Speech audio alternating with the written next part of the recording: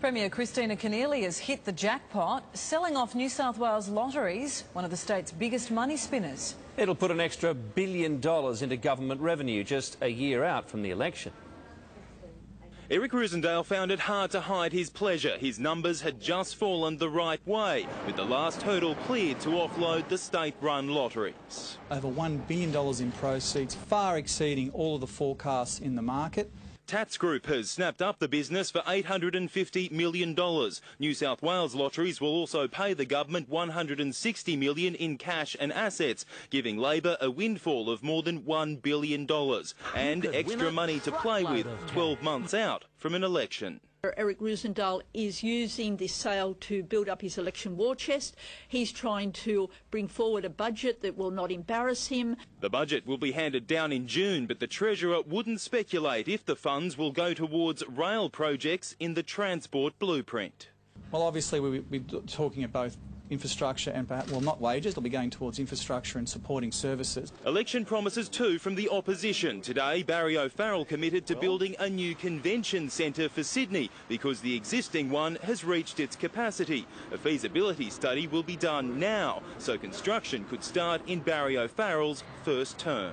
We want to win, we want to implement it in government, but if we fail to, we want to make sure that the next government gets on with the job and not like Nathan Rees and Christina Keneally, ignore it for another 3 years.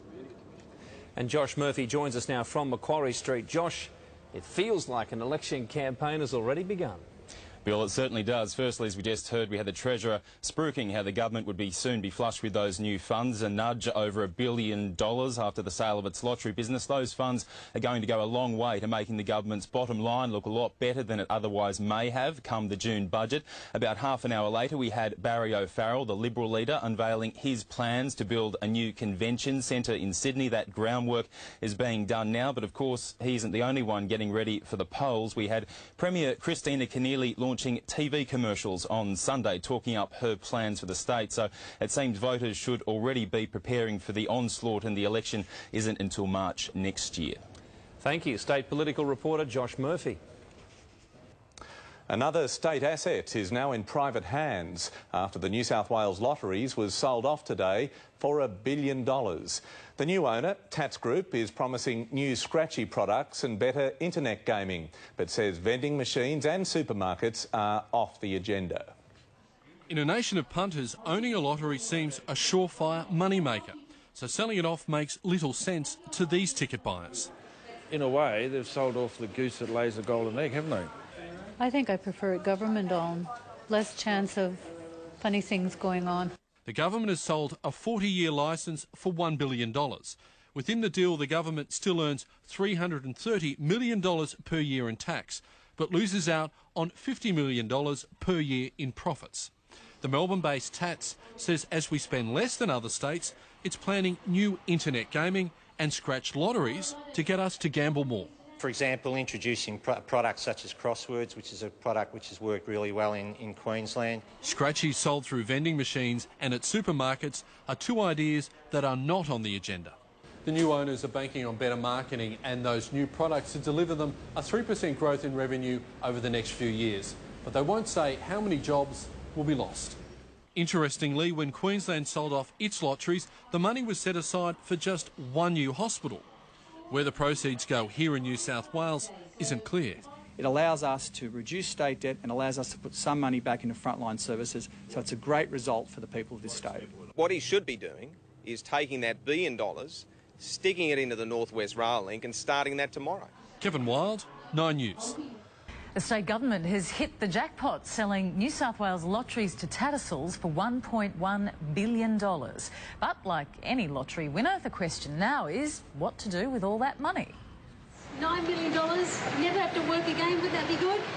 Just as the lotteries were selling dreams, the Treasurer was selling the lotteries. This $1 billion win for the people of New South Wales. A 40-year licence deal with the Tats Group. The government gets $1 billion and retains annual duties. We don't see it as a great deal at all. This government's selling a cash cow, a licence to print money. And if they pay off debt, then the interest that they're not paying anymore will help compensate for the income they're not getting anymore. Along with paying debt, the government's pledging the proceeds to frontline services, health, education, police. What he should be doing is taking that $1 billion, sticking it into the North West Rail Link and starting that tomorrow.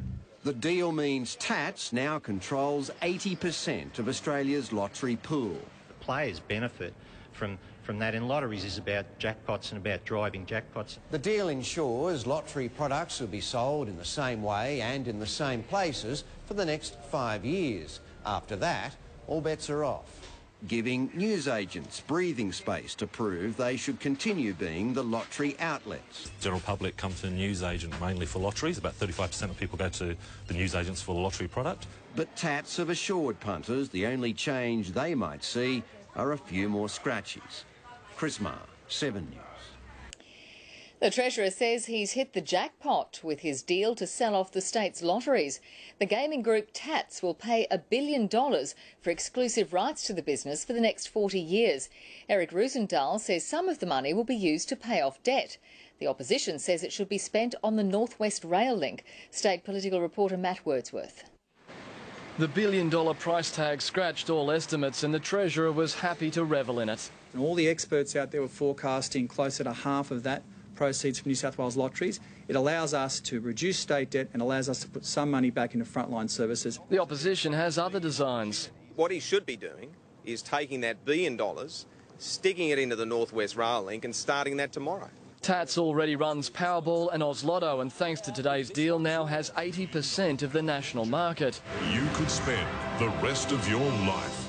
It hopes to increase the business here by 3% a year and take New South Wales from its place as lowest spenders per capita, and it'll use scratchets to do it. In Tasmania, we're able to add 40% to the sales that had previously existed. Workers transferring to Tats will keep their old pay and conditions for 3 years, but the experience interstate shows staff eventually get trimmed. Between Queensland and Victoria combined, as our existing business, we've got less people.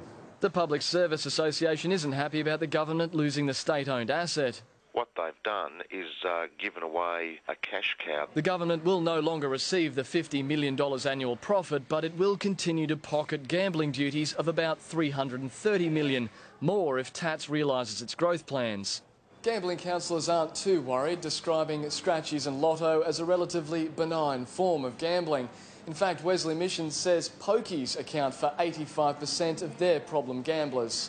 The gaming minister says $12 million a year is currently spent counselling gamblers. We continue to work with those who are problem gamblers, and that will not change. With the sold sticker now up on New South Wales Lotteries, the next asset up for grabs is the state-owned energy retailers. There's a bridge behind us. Let's hope we've got the title deeds for that still come the next election.